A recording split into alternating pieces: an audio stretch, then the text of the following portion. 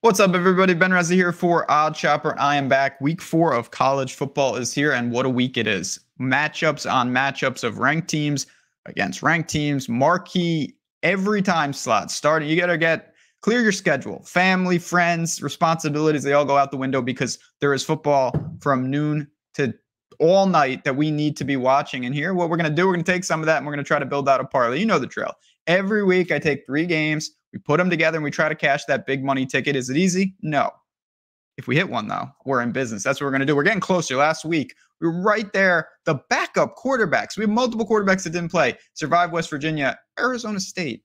No more. 8 turnovers. That can't be happening. But let's dive into this. Appreciate you guys. Again, if you're here for the first time, whether you're a loyal listener, like button, subscribe. It's all really, really appreciated. Let's run it up. Let's build up this community. We're starting. I don't care. I've been waiting for this game.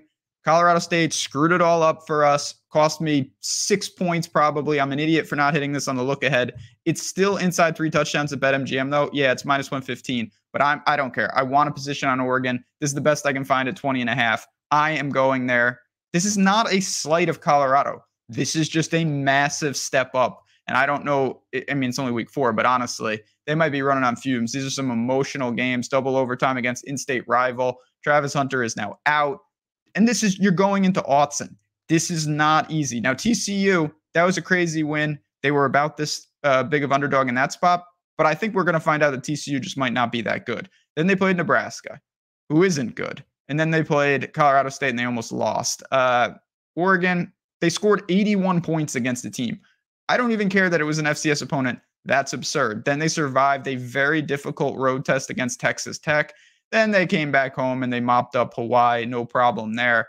They're electric. Bo Nix, Heisman candidate. And we know what Colorado can do offensively. We absolutely respect that. That's why the over also kind of makes sense in my mind. Because I think Colorado is going to be live for, 20 plus points in this spot.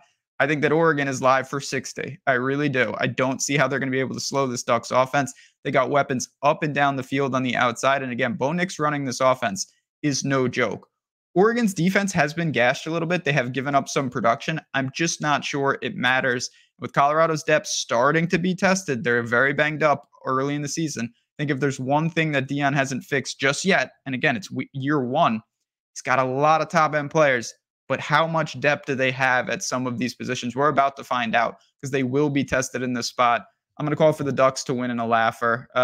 At home, almost unbeatable. We know it's not just about winning the game. They got to win by 3 touchdowns. I absolutely think they can and will do that. Oregon is the first team in the parlay this week. Now, before I get you to another pick to build up this we got the foundational piece.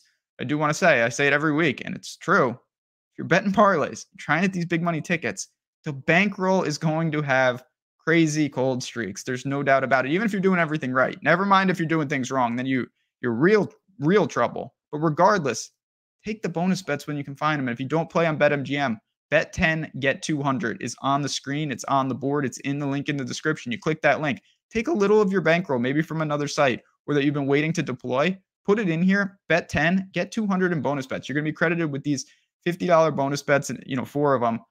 It makes the difference. You could use those for parlays. You could use those for bankroll boosters. You could use those for whatever you want. It's an opportunity that when you look at the bottom line, it will make a difference. So take advantage of that. Again, no reason not to. We got to put another team on this parlay. One team's not going to get it done. Scrolling, so many different options, so many different ways to go. But I'm going to hopefully, we start at 3:30. We'll get that one done. We'll eat some dinner. We'll be chilling out until we get to our next game. No, it's not Ohio State, even though I do like that. Can't find if 13.5 was here, I'd be jumping. It's just not. Went to Odd Chopper to try to find it. It's just not there. 14.5 is readily available. And it's a 40-point total. So a little narrow margins here, but this is another, I guess this is the theme of the parlay this week. I don't care. I do not care that it's a low total. Penn State at home at night with the whiteout. Good luck. Iowa, not a team that I was high on. Yeah, they are beating up teams, but let's look at who they played. Okay, you open the season against Utah State, who's a mess. Win, good job. Then you play Iowa State, who's a triple mess. They got gambling issues. It's a rivalry game. Iowa's in full control. Then they almost gave it away. Good, you're 2-0. Then they played Western Michigan, who might be the worst team in the country. and they scored 40-plus points, which is a miracle in itself. McNamara has been average at best. He's not really doing anything out there. The Iowa running attack is not elite in my mind.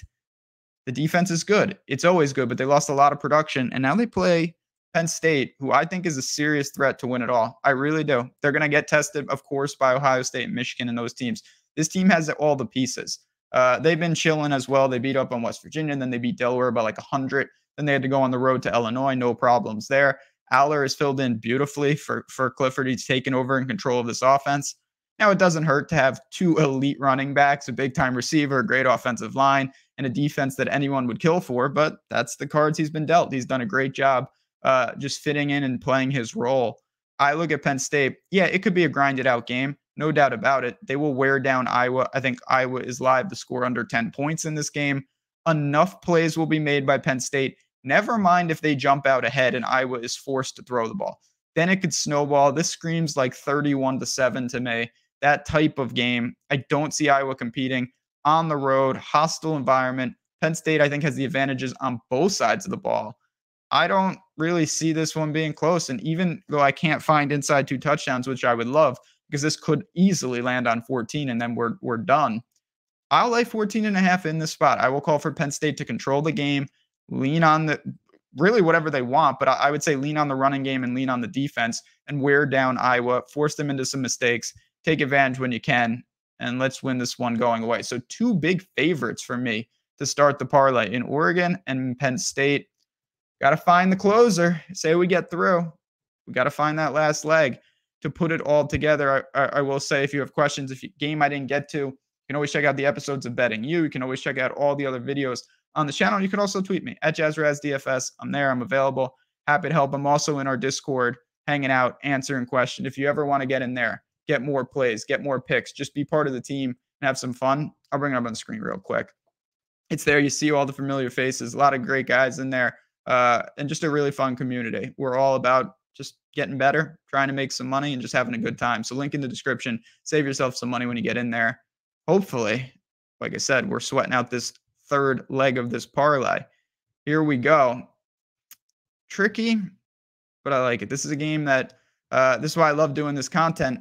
I was not on this game to begin the week.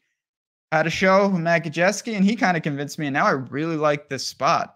I'm going to lay the points with Kansas State in a game that is a mystery game. And why do I say that? It's because there are injuries all over the place. Let's start with Central Florida, who last week played Villanova, so we don't really know how impacted they are because Plumlee is hurt and he is out. New quarterback takes over. Originally a South Florida guy, now he's a Central Florida guy. Some mobility, but against an FCS opponent, everything looks good. Now he has to hit the road and go into Manhattan, which is a tough place to play against a Kansas State defense that I think had shown the ability to cause some problems. So Central Florida, I don't really know what they're about without Plumlee. He's such an electric player, and we know that he's out. I worry about how good Central Florida will be on the road here. Yes, they did go up to the blue turf, but Boise State's real bad this year. And now Kansas State. What did we see with them? Well, we were against them last week, and I'm not going to say we got lucky because I really believe Missouri was the right side, but the end of that game was bananas. Missouri screwed it up, and then they won on a 61-yard field goal at home to take down Kansas State. Now Kansas State comes home. What is the problem? Well, I don't know if it's a huge problem, but Will Howard is very banged up, and certainly he's a very legitimate quarterback. If he doesn't play, that would be a loss. The reason that I'm okay with this, one, I think that the line is very generous, and two, if he does not play, I was really impressed with Avery Johnson. We saw him. He's a high recruit for them. He came in relief a little bit in the Missouri game, and I thought he was in full control of the offense, and that was on the road. Now he's back at home. I think he'll be very comfortable in the spot. He's got legit dual threat ability. I think Central Florida is going to be in trouble regardless of who's under center. And for that reason, that's really the main catalyst for this. I think that Avery Johnson is good enough to come in and deal with this, particularly at home, if Howard's not good to go. Now, if he's good to go, that's even better, and I bet we get some closing line value here. At 3.5, I'm content with this. Kansas State as the last leg of the 3-team parlay over on BetMGM. Let's sum it up. Let's look at it.